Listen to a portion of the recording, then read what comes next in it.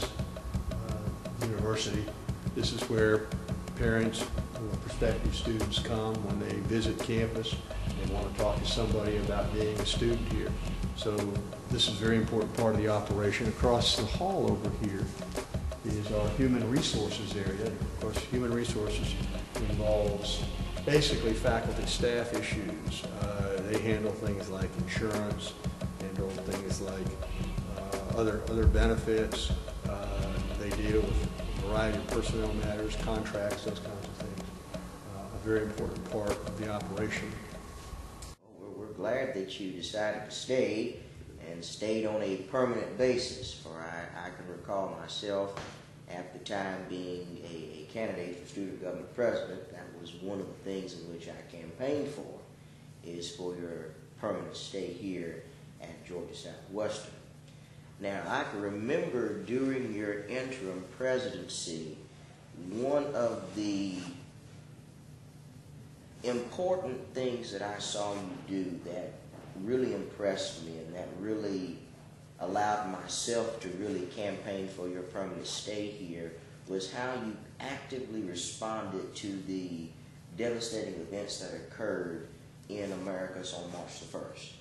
As far as the tornadoes that came through our city and how it really literally damaged a good portion of our city and our community. And I saw that how you were very active in making sure that the campus was safe and was secure. What were your thoughts during that horrendous event? Well, first of all, if you recall, we were right in the middle of it. That night, we were watching television out in a little cottage that we'd rented out on Highway 49, and the county had the television on, and they announced that the tornado had been sighted in planes and it was moving toward Americas. So she panicked. I said, no, it's not going to hit us. They always warn you, they always give you a little more warning as necessary. But the lights went out, and they came back on and said, yeah, you see, then the lights went out again. This time I stuck my head out the front door. I heard a roar. We ran in to a little closet in the middle of the house and rode it out. And actually, literally rode it out. We got up, and half the roof was blowing off a tree and falling through one part. Glass was everywhere. We were very fortunate that we weren't hurt. And actually, since it wasn't our place, we had really very little damage to anything except our cars. Our automobiles got scratched up a little bit. But anyhow, the next day, well, that night actually, we stayed with neighbors. In fact, neighbors that we had not met, which tells you something again about the hospitality of this community. These are people that we probably should have made an effort to meet before. But that night, they didn't know us, we didn't know them, but they took us in, let us spend the rest of the night with them. The next day, we were out here, and again, as you indicated, working to make sure that everybody was okay. We were fortunate in that the university really did not take a direct hit. But in the aftermath, I think one of the reasons that I got a little more involved in the community, it became evident to me right away that the tornado in some ways, first of all, helped pull the whole community together in ways it hadn't been before. Secondly, I think it made people realize even more than ever how important this university is to the area's economy.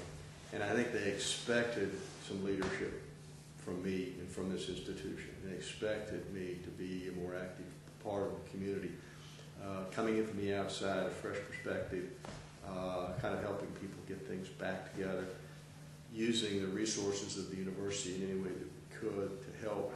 I was very impressed and very pleased that so many of your fellow students stepped to the fore on that, and we're around town over the next several weeks helping in a variety of ways. So I can't take a lot of credit for myself. I think the institution generally was the key player here, and I think all of us in the campus community had that sense that we were needed, we were important, and that this was an opportunity for us to showcase what we're really about. And we're a lot about community service.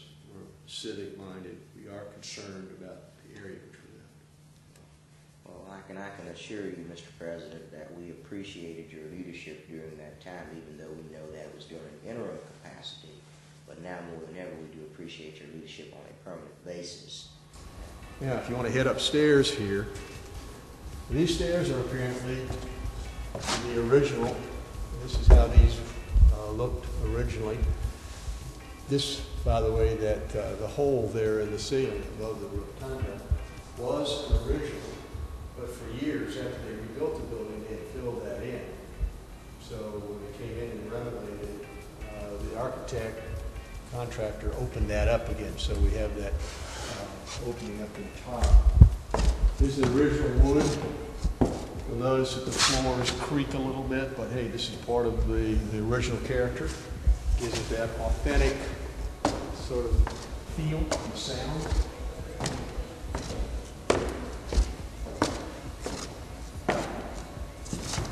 And again, this railing is all original. They had to restore, obviously this is not the original railing, but this is what it looked like back in the early part of the century when this building first opened up.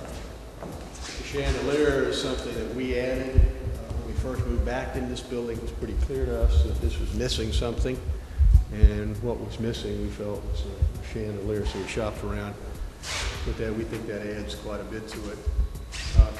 Back this direction is our Office of Academic Affairs.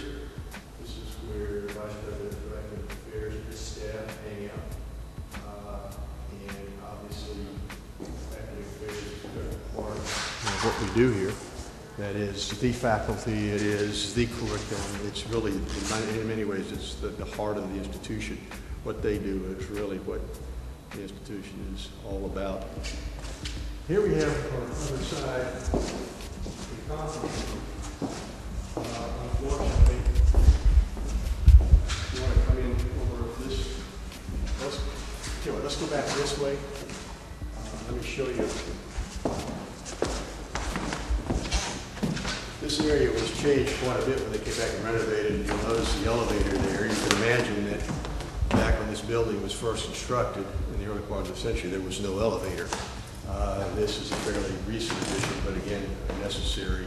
Any reconstruction, renovations, All right.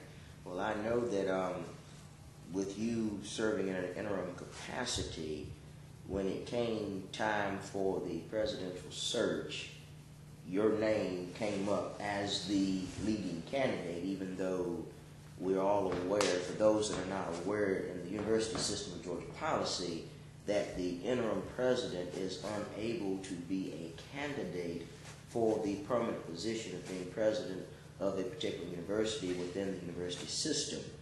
But throughout the presidential process, as I stated, your name was brought up by so many constituents, whether it be students or members of faculty, staff, alumni, community leaders.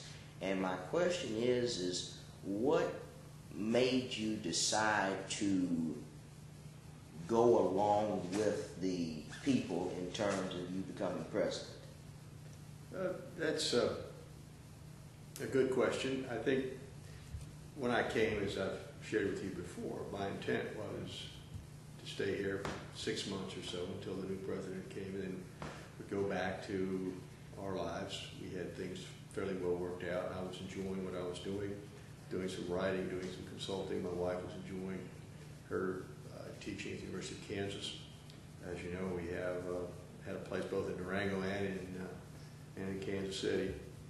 But we hadn't been here very long, and we're taken in, first of all, by the reception, the hospitality, the way the campus community, the local community, people just bent over backwards to make us feel welcome. And there was a kind of hospitality here that I had forgotten. As you know, I grew up in the South. I grew up in Gainesville, Florida.